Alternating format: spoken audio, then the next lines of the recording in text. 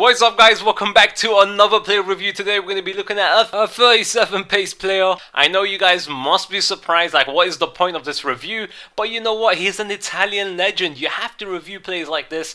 And if you remember him in the 2006 World Cup, he was so good. I remember him scoring so many headers for Italy, and that is the reason why he has 87 heading, and he still lives up to that in real life.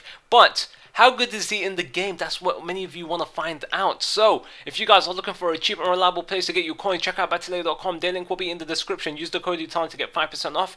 Now, inform LUCA TONI. I bought him for like 60k, and he's actually quite a rare player, so I'm keeping him in my club. You never know, because he's a legend. That's the only reason I'm keeping him. Now, is he good in the game? That's what we're going to talk about right now. To begin with, he has 87 heading on his card stats, and in-game stats, they look incredible. Some of them are a big letdown, and some of them are just amazing for a silver player.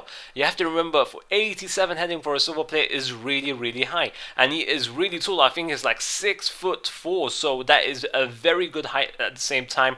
Now, heading wise, sorry to disappoint you guys, but he isn't as good as it says on his card stats.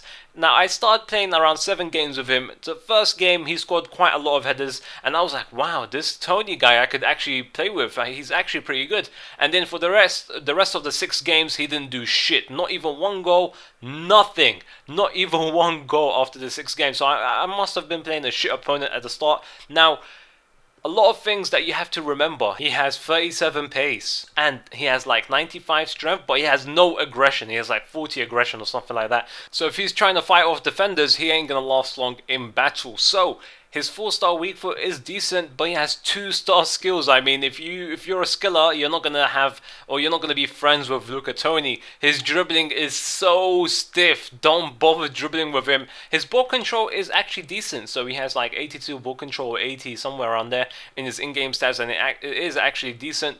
He has he's really slow, 32 pace. Now this is the problem I had with him. It's not me trying to pace abuse with him. It's actually me waiting for him to get into the penalty area so I could cross it, and you could head it with that 87 heading. Now when you have a fast winger running towards the edge of the penalty area to cross it, LUCA TONI takes fucking ages to get into the penalty area because of that shitty pace he has, and it will take you a while. So you're gonna have to dribble past defenders, wait for a couple of seconds, like 10 seconds, I'm not even joking, 10 seconds, and then you'll be able to cross it, and then you're not even guaranteed a goal, because LUCA TONI's 87 heading was actually a letdown. It was a disappointment.